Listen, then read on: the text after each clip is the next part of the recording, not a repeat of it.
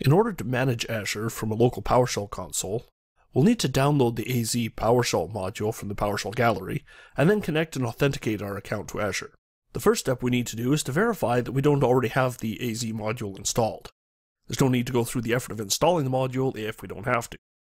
So, a quick run of the get module commandlet shows us that we do not have the Azure modules installed.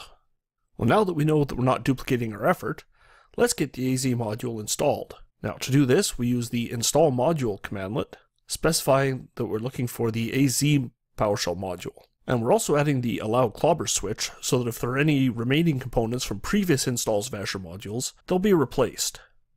Now, since we're doing this install on a clean Windows install, meaning that we haven't installed any PowerShell modules previously, we're going to be prompted to make a couple of prerequisite decisions along the way. Now, our first prerequisite states that the NuGet provider is not installed, and is required in order to download and install the PowerShell module. So we'll click on Yes to indicate that we want to install the NuGet provider, and then give it a moment to install. Alright, looks like the NuGet provider has been downloaded successfully, and the install of the Az module can start.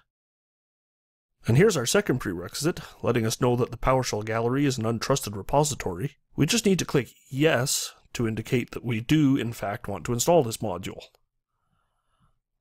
Now, this process will take a little while, so this would be a great opportunity to go take a quick break and ask Anthony how his trip to the PowerShell Summit was. Well, it looks like our install of the Az PowerShell module is successful. Let's do a quick check to make sure. Once again, we'll use the get module commandlet. And success. Now we know for sure that we have the Az PowerShell module installed. Now, even though the Az module is installed, it's not going to do much for us until we connect it to our Azure subscription, using the connect-az account commandlet. Now, here's where the process may differ slightly depending on the platform we're using and the current version of the Az module we're installing. Normally, this commandlet automatically launches the authentication page. However, we may be asked to open a browser manually and go to the device login page and enter the code displayed here.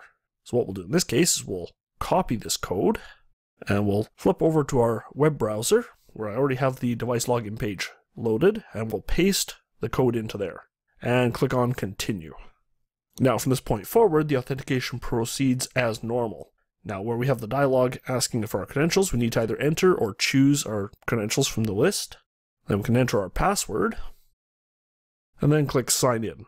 And we just need to give that a moment to authenticate. So we'll flip back over to the PowerShell console.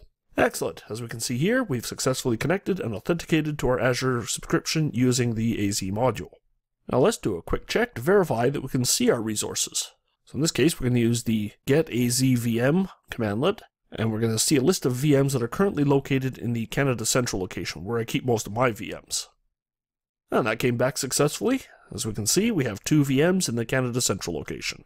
Now, for our final step, let's add the PowerShell Gallery as a trusted repository so that future installs of the modules from there go a little bit faster and don't prompt us to confirm each time. So a quick check with the get ps repository commandlet shows us that the PowerShell Gallery is currently untrusted. To set it as trusted, we can use the set ps repository commandlet and specify ps gallery as our source, and set the installation policy to trusted. Okay, looks good so far, no errors came up.